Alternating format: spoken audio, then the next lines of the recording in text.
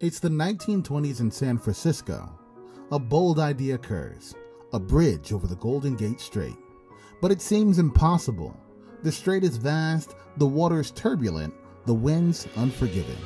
And the technology, well, it's limited. Yet against all odds, the impossible dream becomes reality. The iconic Golden Gate Bridge stands tall, but how? Today, we unveil the epic tale of how a city defied nature, technology, and doubt to build a world wonder. The Golden Gate Strait was a big problem for the people of San Francisco back in the 1920s. It's a mile wide and the waters are rough and deep. Ferries were the only way to get across, but as more people got cars, those ferries got packed. By 1929, over 2.5 million car trips were made by ferry each year. The city needed a bridge, but building one seemed impossible. Joseph Strauss, a famous bridge engineer, was brought in to see if it could be done. He was known for being hard to work with, and his first design for the bridge wasn't liked. It wasn't until Leon Moisseiff, Irving Morrow, and Charles Alton Ellis joined him that a design everyone loved came to life. But having a design didn't mean the bridge would be built easily. The ferry company, Southern Pacific Railroad, didn't want to lose business. They started over 2,300 legal fights to try and stop the bridge from being built. The Department of War was worried too. If war broke out, enemy planes could bomb the bridge. Navy ships could get trapped in the bay. There were also fears about ships crashing into the bridge in the fog. The department even wanted the bridge painted black and yellow so it was easy to see. But San Francisco didn't give up. The financial crash hit and money was tight, but the city found a way. A bond measure using citizens' properties as security was proposed. People were nervous, but in the end voted to go ahead with it. The bond, plus a credit line from the Bank of America's founder, meant construction could start. The total cost? $35 million. It was a big price back then, but one the city was willing to pay. It took until 1971 to pay off the debt. Now, with money and a design, the bridge's future was looking up. But building it would bring new challenges no one had faced before. Building the Golden Gate Bridge wasn't going to be easy. It all started in January 1933. The towers were the first challenge. Each is 746 feet tall and weighs 22,000 metric tons. That's a lot of steel standing high above the bay, carrying the entire weight of the bridge. The construction began with North Tower on land in Marin County. That part was straightforward, but the South Tower out in the waters of the strait was a whole different story. Workers first made a temporary pier stretching 1,100 feet into the ocean to build the South Tower. Mother Nature and foggy conditions didn't make it easy. A storm and a streamer ship blinded in the fog destroyed the pier. Not once, but twice. But the crew pressed on. They dropped bombs to break up the rock under the seabed. It was a sight to see, with seagulls swarming overhead to catch stunned fish floating to the surface. After that, they dredged the area and poured the first batch of underwater concrete. Back on land, massive concrete anchorages were taking shape on both sides of the strait. So much concrete was poured that they had to set a mixing plant right on the site.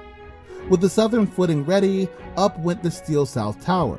It was a moment of triumph, a tangible testament that, yes, the impossible was becoming possible. Step by step, with steel, concrete, and unwavering determination, a bridge that was once a distant dream started to reach across the formidable Golden Gate Strait. Things were moving. The towers were up, and it was time for the wires. But first, shipping lanes were closed. A Coast Guard vessel dragged the first wires across the bay.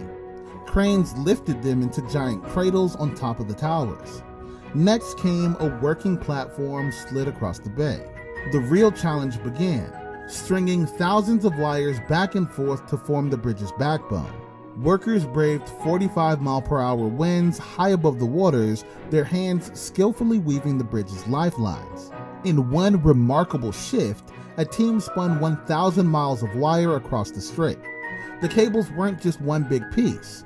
No, they were made up of 27,572 individual wires. Put them end to end, and they stretch 80,000 miles, enough to wrap around the entire Earth 3 times. These wires were tightened at each end, forming 2 main cables as wide as 3 feet in diameter. Beneath these steel giants, wooden pallets created a catwalk.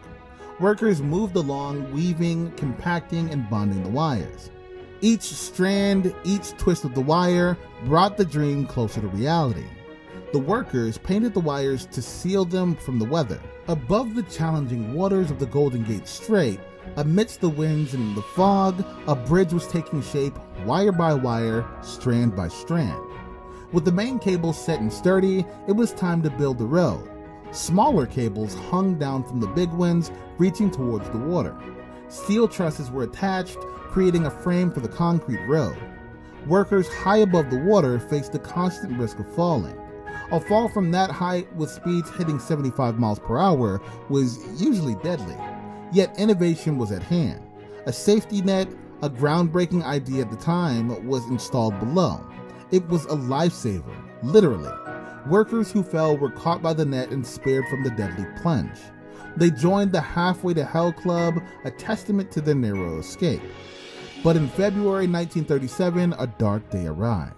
A paving machine toppled, carrying workers with it into the safety net. But this time, the net gave way under the weight.